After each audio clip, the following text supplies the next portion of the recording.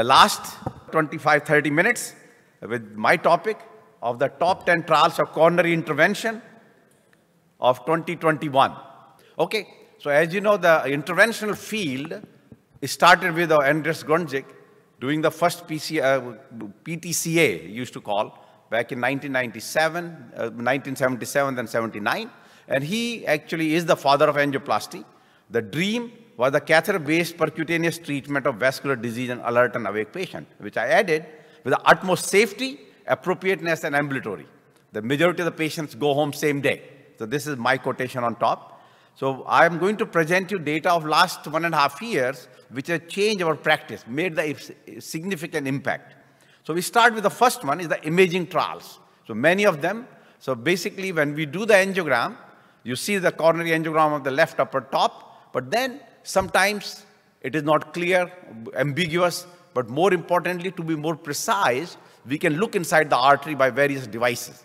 Ultrasound IVUS has been there, and there are criteria. What is the degree of blockage, whether left main or non-left main. Then a little more sophisticated called OCT, which is very, I would say, detailed images. You can tell you the thickness of the cap. And then the lipid, which is the NIRS. And Anu has done a lot of work with the yellow trials and many publications that lipid plaque is associated with a higher event rate. And then became physiological. Borderline lesion, should you do intervene or not intervene? And we do FFR or IFR. Basically, that look at the gradient across the blockage. And then many studies have shown that doing intervention with FFR, IFR is better than just looking at angiogram. Now we actually have got done, those were more of the acute data. Now we actually have long-term data that FFR-guided PCI or angiographic guided PCI, and see here now, there is a lower mortality. So it's lower mortality with FFR-guided versus angio-guided. Clearly with angio-guided, you do less PCIs. Now question is why?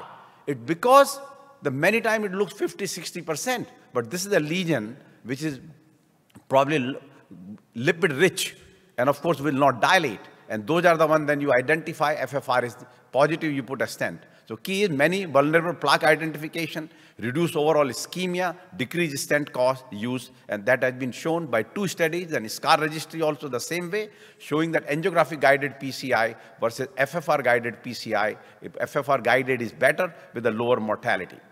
Now, the patient also, what is happening with FFR in the United States? As you can see, the PCI, FFR-guided PCI is increasing with a 75% at present, although if you take all comers, cath and PCI is about 20%. You say, why FFR-guided PCI?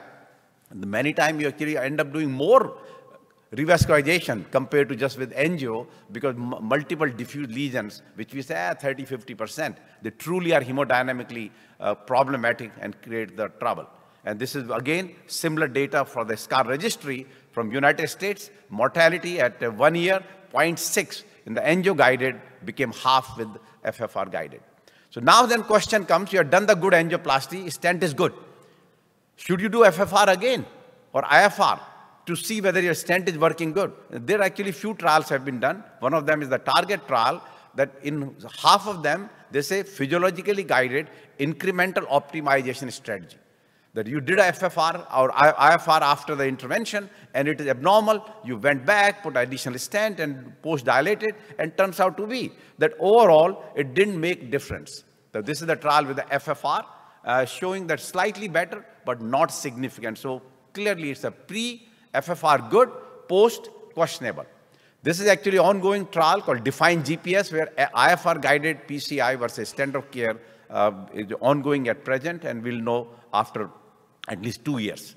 Then, should you be using imaging during PCI? The IVUS guided many trials, and the ultimate trial, which is now showed the data of follow-up of 3 years, patients IVUS guided, yes, better, overall event rate lower in the red bar compared to the blue bar of the angio-guided PCI.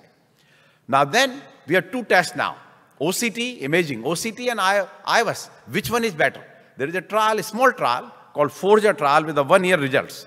And what did they show? Basically, FFR guided versus OCT guided. There are clear-cut criteria how to do those numbers and so, and basically showed that overall, if you see here, FFR guided in the blue, the event rate point of view, compared to the OCT guided. So OCT guided events rates after PCI were lower compared to FFR. So this is a small trial of about 350 patients, but this field is ongoing and we'll know a little more and in the coming future. And one of the important trials is Illumin 4 by my associate Ziad Ali, who was our fellow, is doing a great job, really whether we should incorporate OCT in our practice compared to angiogram. The second, the drug-coated balloon, which actually we don't have in United States for the coronaries. We do have for peripherals, and there are many trials have come at this time, the use of drug-coated balloon, not the stent, drug-coated balloon, and many of them compared against the drug-eluting stent, and basically showed that if you have reblockage, restenosis after BMS or DES, so drug-coated balloon works better in the BMS, but in the DES group, it does not have that advantage. So DES, you have restenosis, you do a DES again. Your BMS, you have restenosis, drug-coated balloon works. And this is the central figure. So what about you do only is a small artery, drug-coated balloon or a stent? What is the data? Picoletter 2 randomized trial, again about 200 plus patients, showing that maybe in a small artery, drug-coated balloon slightly better. You see the height of the blue bar compared to orange. And this is actually in Europe, it's happening quite often. Small arteries, they are not putting a stent. They're doing a drug-coated balloon. But we don't have yet. The trials are just starting here. And so the overall advantage remains for the drug-coated balloon in the small arteries. There are a few others, other small trials in the past have shown the same. So momentum is there. And very commonly with a side branch. You put a stent in the main vessel, side branch do the drug-coated balloon, and that is what's being done. Now, only question is, drug-coated balloon, everybody aware of the fiasco with the peripherals that have a higher mortality when drug-coated balloons were used for the peripheral arterial disease. And question was that, is there any survival disadvantage in the PCI group with a paclitaxel coated balloon? This is the Prisma flow diagram. They presented the data of the numerous trials of the drug-coated balloon done for the coronary artery disease. And I'm PCI, and turns out to be drug-coated actually balloon was better. So what's the signal they saw in the peripheral arterial disease is not for the coronary arteries. And these are the basically showing the where does it basically work, drug-coated balloon, particularly benefit in patient with ISR. And the question is why? Lower DAPT dependence, less neoatherosclerosis, less adherent additional stent, and of course, less thrombosis with the drug-coated balloon. And we are eagerly waiting drug-coated balloon to come. And here is the topic of the colchicine and stable ischemic heart disease, the inflammation. LODOCO 2 trial has been very elegantly shown by our speakers and of course Dr. Libby being here. So key is that anti-inflammatory really coming into the interventional field. We have the trials of using colchicine in acute MI. And it works on various factors, the platelet inhibition also, adhesions, and basically Colcott in the acute MI, showing colchicine 0.5 milligram daily. Only problem is in America there is no 0.5 milligram, it's 0.6. But in the trial was used 0.5 milligram, overall showed in the acute MI population, colchicine red bar was better. And then in a stable coronary artery disease, does it make sense? And again, the large number of patients, about 500 plus, stable ischemic disease, were randomized to colchicine 0.5 milligram daily versus placebo. And as you see, in every point, there was a benefit. Question is the death is a separate, but otherwise, the less angina, less revascularization. So clearly, the patients who are refractory, symptomatic, ischemic heart disease or acute coronary syndrome, they will benefit from colchicine. Now, issue remain two things with the colchicine. One is the infection, and there is a little signal of higher death rate.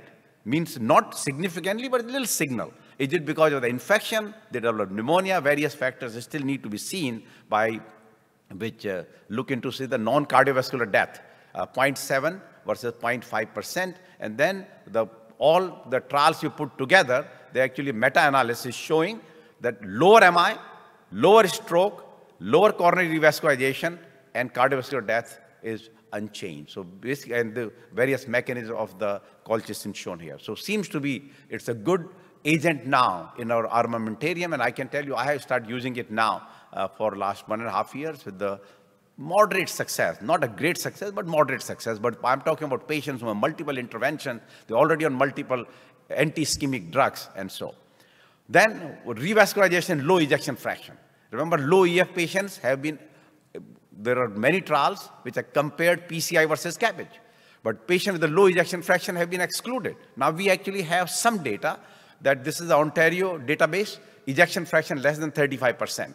They followed the patients, PCI versus CABG, not randomized, but those who got PCI and CABG and basically saw big difference in favor of CABG. Low ejection fraction, patient did better with CABG at long-term follow-up of 8-10 years compared to PCI.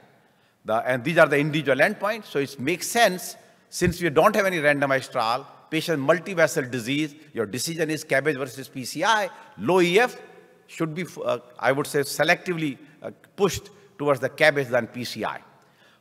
Also in the left main, this is the study from Iris Main from Korea, a similar kind of message also occurred in that. Basically, patients with a low ejection fraction, severe LV dysfunction on the right side, have advantage of CABG versus PCI. In other group, there was no difference. So seems to be left main, complex disease, low ejection fraction, better for CABG.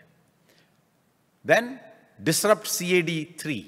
What it is? Calcific lesion, we have few devices, and one which we commonly use is the rotational atherectomy. But it's a very technical device, requires a lot of training, steep learning curve. People are concerned to use those devices. So now there is a simple solution for a balloon.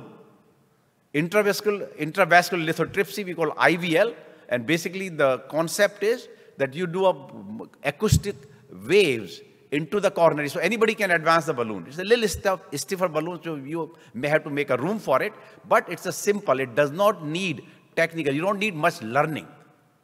And this is a shock wave, and acoustic pressure waves fractures the calcium, severely calcified, has been shown by the OCT, IVUS, by the Disrupt CAD 1, 2, 3, and 3 was done in United States. Here, again, not a randomized, but overall just a prospective registry of 400 patients, or the excellent results, safety point of view also, no perforation, worked quite well, and more importantly, that the endpoints were, which is acceptable for any new device, actually better than that, with a great success rate of 92 to 94% various ways. So clearly the FDA approved it, and now it's available. Only one issue remains, it's an expensive device. Cost is about $4,700. We still don't have a reimbursement for it yet. They got a little code about 2 months ago, about $1,500, but cost still remain. And compared to comparative, rotational atherectomy costs around $1,400, which is for calcific lesion. So where it will fit in, but the company actually went public about a few months ago with a value of about $6 billion. And it's just approved in United States, but it has other uses also with the renal stones and so on and so forth, and peripheral arteries. Then we have many trials of the DES has become kind of a default strategy. We don't use bare metal stent, whether it's acute MI, vein graft, anywhere. And there are many trials that still keep coming that whether one stent is better versus other stents are better. And because it's the combination of the drug carrier, stent design, and pharmacological agent, and a few trials have shown that equal results. And one important issue that with the DES era now, whether you have a LED lesion or non-LED, you can see here the overall outcome of the patient with the proximal LED and non-proximal LED is similar. So DES works very well in the large vessel.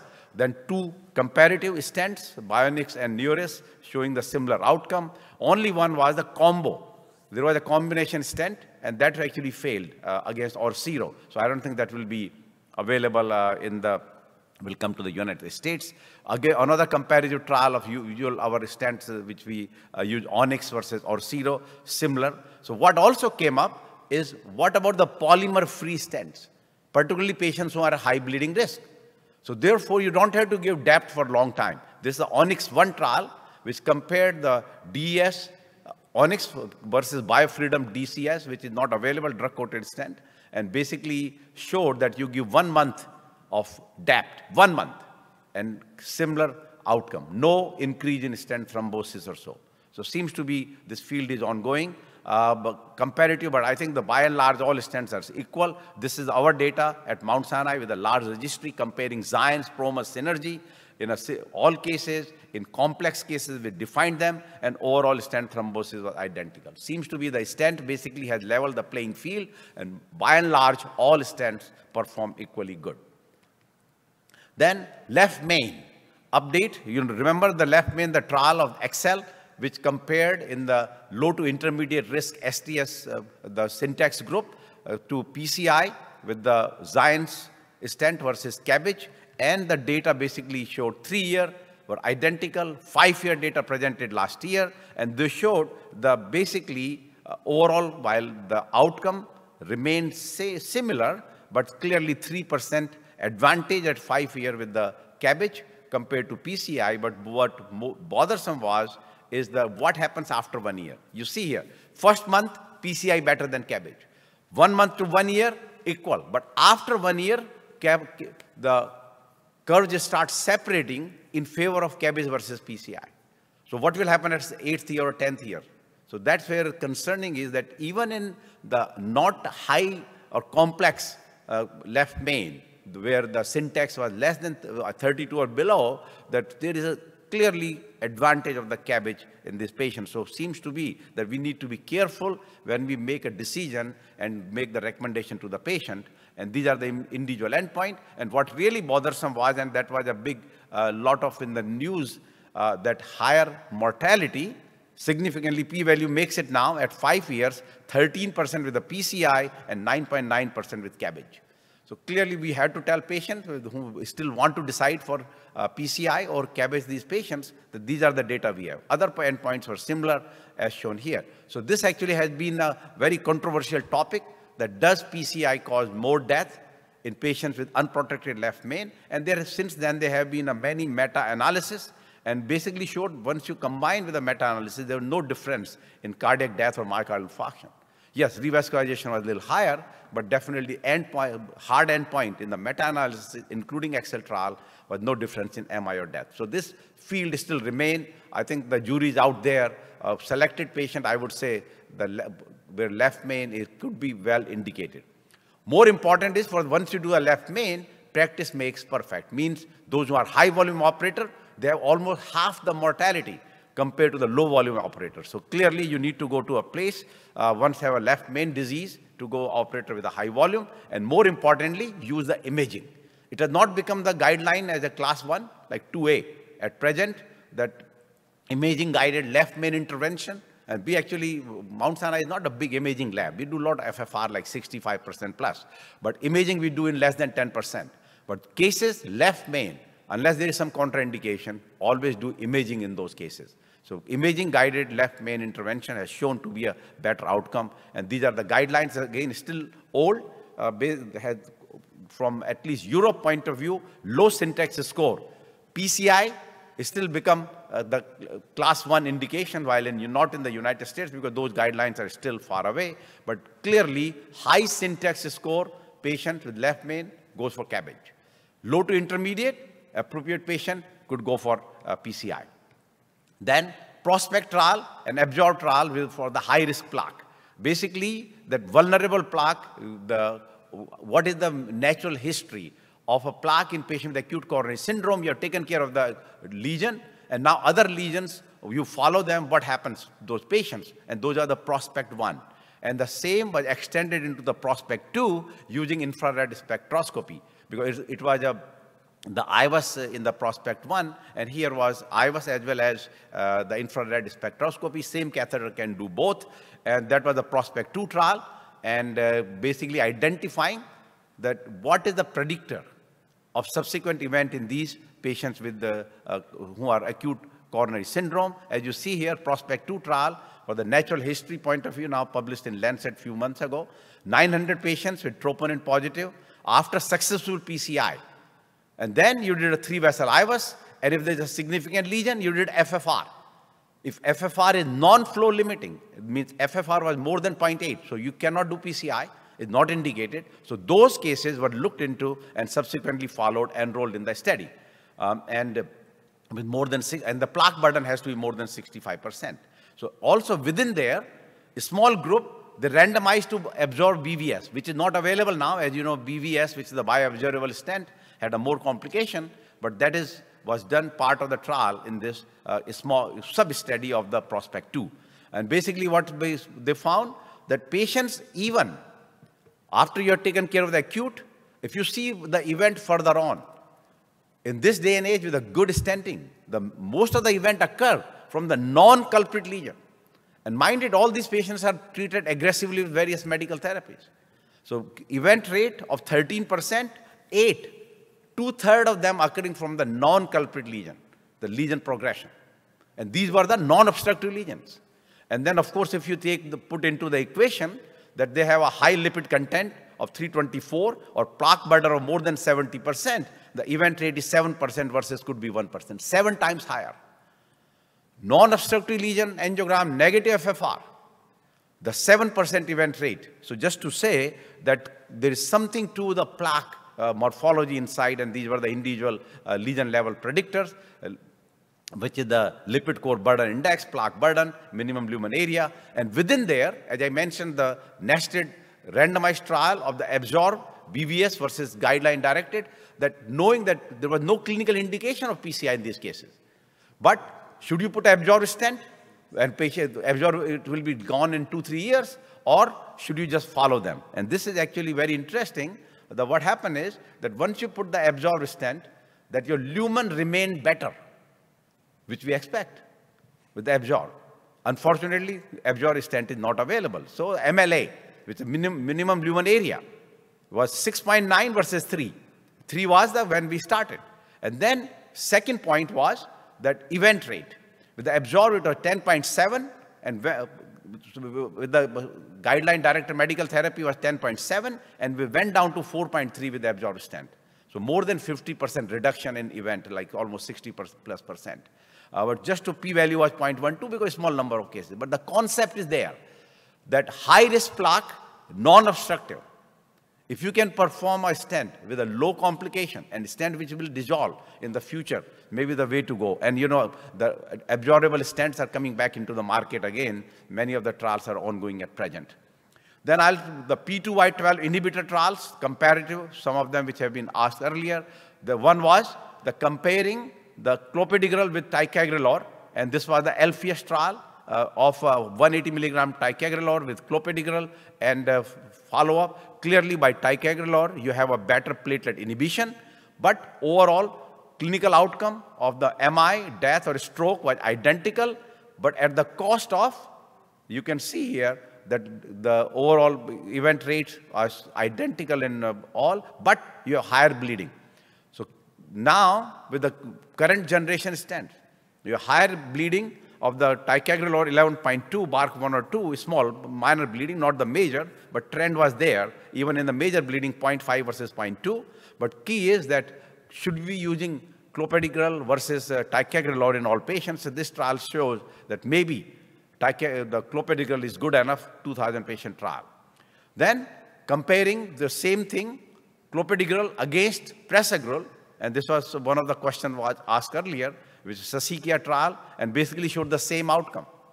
Ischemic outcome was similar, but lower bleeding rate, and so. So seems to be that there is a tendency, if you go to the clopidogrel group, lower bleeding and present, compared to the Plato and other trials which we did in the past, so where the clopidogrel was inferior, but that was a different technique, different stents. The current one are totally different. So these are the pooled analysis of both the trials, overall showing that clopidogrel definitely has an advantage, particularly in the bleeding point of view, while ischemic remains. So also another trial which looked into the patients more than 70 years of age with the acute coronary syndrome, where recommendation is use ticagrelor. So or prasugrel, so that is what they did, and compare against clopidogrel, and basically showed the same message. On the right side, death, MI, stroke, identical at 1 year, but lower bleeding using clopidogrel. So, well, we have all the trials. Triton, Plato, made it class 1 indication in acute coronary syndrome. But now all of a sudden the trials are being done showing that clopidogrel may be as good and rather lower bleeding. So many trials will keep going on. Other question comes, maybe you do a high intensity for 1 month and go down. This is the trial called Polytech ACS trial, the de-escalation. Prasugrel you give 5 milligram after 1 month compared to 10 milligram, and basically showed de-escalation of 5 milligram is better. And those who know me, I'm using 5 milligrams since 2012. The trial showing now, the 5 milligram is better. We only use 10 milligram patients who are more than 100 kilo. So clearly, the small dose of this agent, particularly prasugrel 5 milligram, is good enough, associated with the lower event rate and, of course, the lower bleeding. The most important trial, part of them has been covered by Dr. Roxana Meran, is the DAPT duration trial of last 1.5 years. Zion's, Master DAPT, ACS2. So Zion's short DAPT program basically was that patients who are high bleeding risk, can you cut down your DAPT to 1 month or 3 months? They have clear-cut inclusion criteria of the high bleeding risk patients and gave 1 month or 3 months of DAPT.